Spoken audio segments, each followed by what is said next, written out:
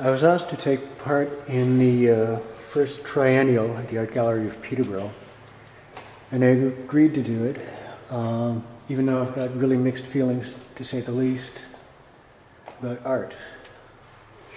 I was getting angrier and more freaked out until this morning I realized what I could do. Just come down here and tell the truth. I don't want to make art anymore. I just don't see the point. Mostly, I went to art school to avoid real-world situations. Art was good for that. More and more, I feel like I'm playing an introverted little game, a safe place to be congratulated by other people playing the same game. I don't think that's enough reason to keep doing what I have been doing. Which is what, anyway? What is art for? I like cooking for food, not bombs. At least I know what that's for. About 15 years ago, I participated in a show critical of banking. It was held in a former bank. The signs were still up. It was a lot of fun, but it didn't exactly stop the pipeline. You know what I'm saying? The system remains essentially intact, despite our clever commentary, our relevant questions. A couple of weeks ago, I did a reading at an event called the Self-Love Showcase. It was about mental health, sexuality, and prosopagnosia, a neurological condition. I can't recognize faces. It was educational. It was confession. It was a desperate attempt to be understood. Does it have to be art as well? Probably not.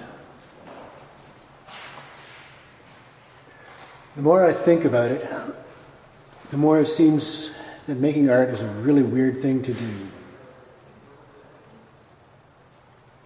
It seems odd to need to classify it, to make it a specialty. If the concerns of art really are universal and human, why do we need a word for it? And if the concerns are not universal and human, then why do it? Or at least, why believe that it's something special? I won't spell art with a capital A.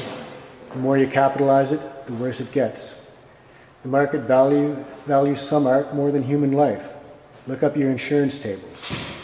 How can I take the art market seriously? How can I take art seriously? If artists decided to unite against poverty or something, what would we get? A lot of art about poverty. Starving children collaged on Bay Street. Painting of an empty food bank.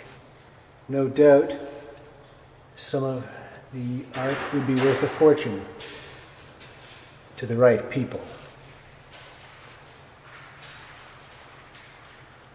But the art wouldn't be nutritious and warm. It wouldn't keep the rain off or kill the mold in a basement apartment. It could go to a nice charity event to be bought and appreciated by the people who support the policies that lead to poverty. Charity will not solve the problem of poverty. You can bank on it.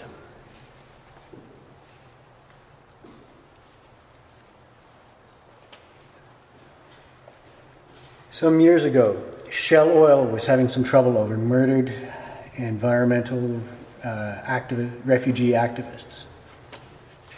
A group of artists organized a show of postcards protesting Shell's actions.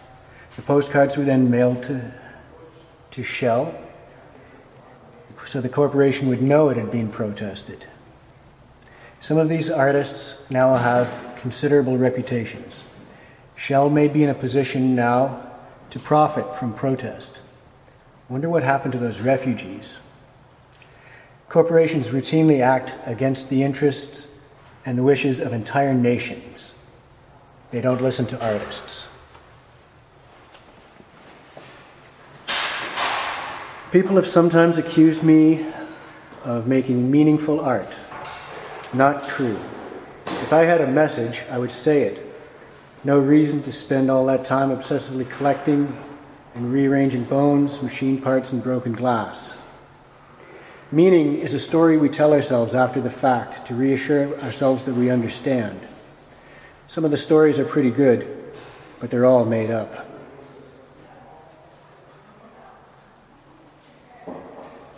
This morning, I started to collect the boxes of stuff I've used to make art.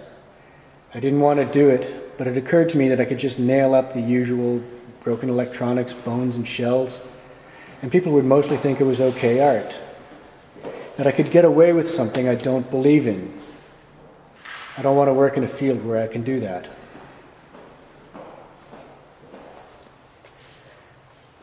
It really bugs me when people say they're not creative, when they just mean they don't paint pictures or whatever.